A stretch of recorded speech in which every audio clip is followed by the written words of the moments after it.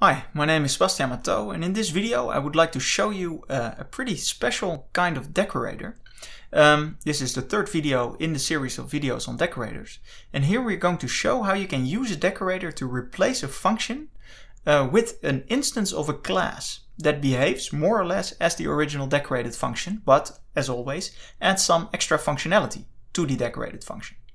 So what we have here is a function that we've seen also in the previous video that returns a random odd digit. So just to show you that it works, if I execute it, 3 is a random digit, 3, 9, 1, etc. What we want to do now is define a decorator that simply returns a random odd digit, but also remembers which digits have been returned in the past. And to do that, we're going to use a class. So I will show you how it works and then walk you through what is exactly happening.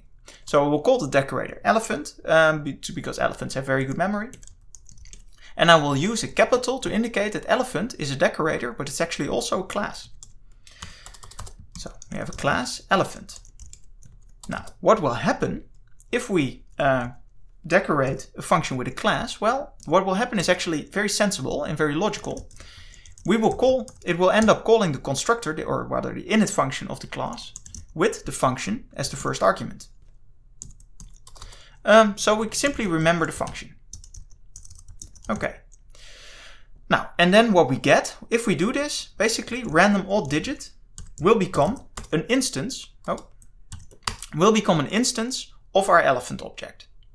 Now, if we want it to behave as a regular decorator, then we need to make sure that our elephant object is callable, just like it is a function, and you can actually do that in Python. So if we define an dunder, so underscore call function, then our object instance will be callable.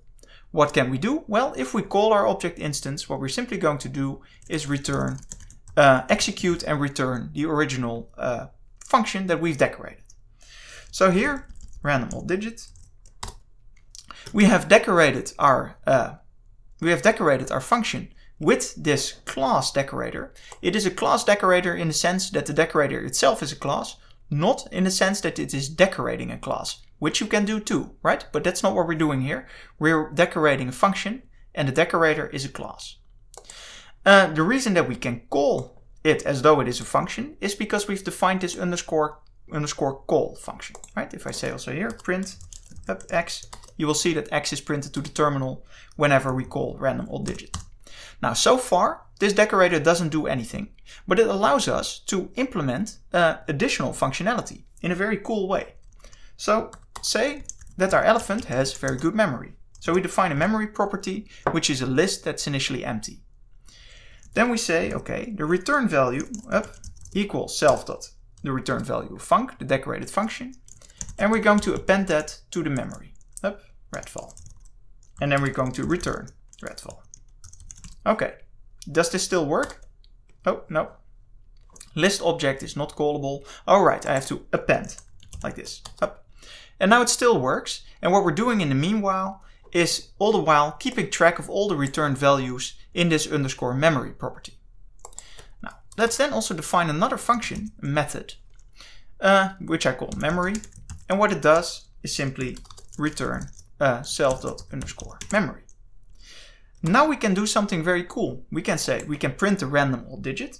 Well, we can also say print random odd digit dot memory. And just to show you that this actually works, let's do it twice. Let's execute it and see what happens. First time we print a randomly odd digit, 9. Then if we print out the memory, we get the list 9. Print out another random odd digit, 1. We print out the memory, we get the list 9, 1. So this works, and this is very remarkable, right? Because we're on the one hand treating random odd digit as a function, which we can do because it has a call method. But we can also call functions on random odd digit, in this case here the memory function. And we could also define properties, etc. It is simply a full class instance. Now, and in this way, you will see that you can use you can use classes to decorate functions. And you will actually see this in real life. For example, in the functools module of Python, the Python standard library, there's an LRU cache decorator that I believe uses this basic design pattern. I'm not 100% sure, but it does something along these lines. And it's a very, very powerful technique. In most cases, this is not how you would implement a decorator, right? Only do this if you really need the extra power and extra flexibility of having a class, right? For example, because you want to have functions that you can call on your decorated function. But in most cases, simply use a regular function decorator. But this does show the immense power of decorators. With that, thank you very much for your attention.